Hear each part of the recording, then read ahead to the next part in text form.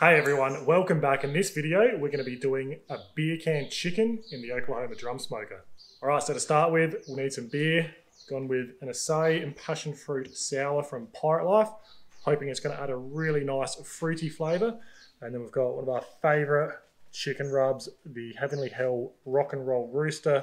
Love the artwork on that stuff, and it just tastes out of this world good as well. So, got some paper towel. We'll start by just patting some of the skin dry, and then we'll give it a season and get it on the can. So when you open your chicken out of the vac seal or whatever it's in, you want to make sure you get all the juice out of inside of it. Patting the skin dry, I think, helps crisp it up a bit as well. The benefits of a beer can chicken, to me, I guess, is you get that nice 360-degree crispy skin.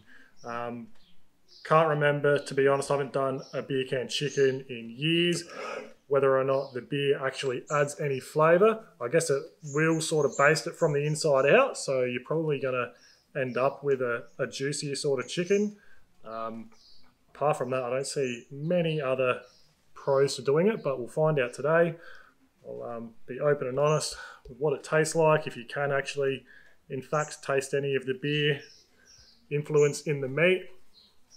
But for now, we're just going to season this up nice and generous with this rub.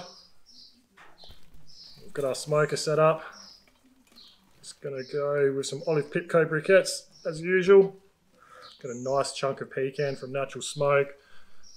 Bronco's so easy to set up.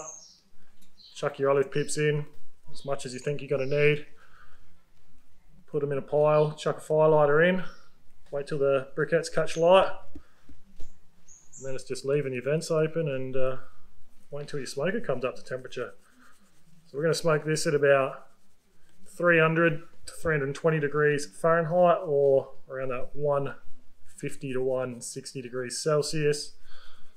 We'll serve it up as a roast for the family a bit later on, so might add a bit more seasoning once we've got it on the can, so I might lose a bit once I get it on my fingers. So now all we've got to do is position our chicken on the can, and hopefully it'll stand up in the smoker. So open it up. This can be a little bit tricky, but if you've got a big enough bird, it's not too bad. There we go. So you can sort of get the feet out or the legs out like that.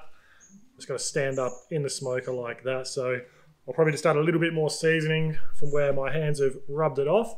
We'll wait for our smoker to come up to temperature and we'll get this thing on. All right, our smoker's ready. Let's get this chicken on. Alright, so we had a couple of options where we could have put the chicken. We could have used our cooking grate and put it down on the second level, but we've chosen the upside down heat deflector because it's a better, flatter surface, just in case we accidentally knock the smoker or for whatever reason, the can's going to be much more stable on that upside down heat deflector. So we're basically just going to let this go now for a couple of hours, I assume it's going to take, and we're going to take it until we reach an internal of 165 Fahrenheit or 74 degrees Celsius in the thickest part of the chook. So we'll come back soon. All right, about an hour and a half in. Let's have a look. Whew, that is looking good. Have a quick check of the internal. Still got a little way to go. I reckon we'll be another half an hour, 45, and that will be done. That is looking so good. Get this lid shut back up and come back soon. Now, to go with the chicken, I've done some duck fat roasted potatoes. What I like to do is cut my potatoes up. I will partially boil them so they soften a bit, and then I'll coat them in duck fat and do them either in the barbecue or the oven. And to take your potato flavour to another level, this is called Potato Pimp, a great rub by Heavenly Hell. I add it to my fried chicken, my chips, my roast potatoes, and the flavour just pops. And if you want to know how good duck fat roast potatoes are, just listen to that. Nice, crispy, soft and fluffy on the inside.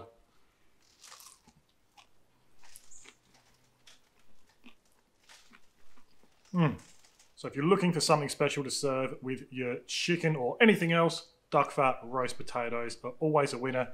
And if you want to take your flavour to another level, check out the Heavenly Hell stuff. All right, so our chicken's ready. It was about a 2¼ hour cook. Gonna get some high heat gloves on and get this thing out because we need to be very careful. All right, let's have a closer look at this thing.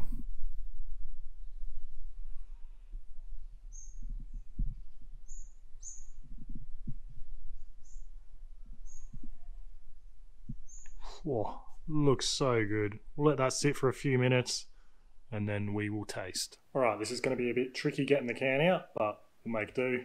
Keep our high heat gloves on and have a shot. Plenty of juices coming out. Make sure you got some paper towel handy when you're doing this. All right, a little bit tricky getting it off the can. I think what would be a better option is sitting it in a foil tray and doing that process so any liquid spills out in the tray and not all over your cutting board and on the floor like I did, but it's been a while since I've done it, but it's all good. Let's waste no more time and have a taste of this thing now.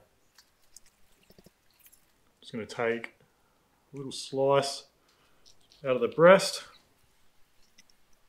Smells incredible. That meat is so juicy. Nice, crispy skin, juicy meat.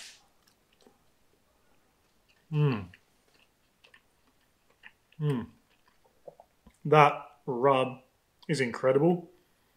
Honestly, I'm not picking up any of that beer. Slight fruity taste. I don't know if it's the beer or if it's just my mind playing tricks on me. I do like how you get the full crispy skin. Hope you can hear that. But that is... Take a bit off the leg as well.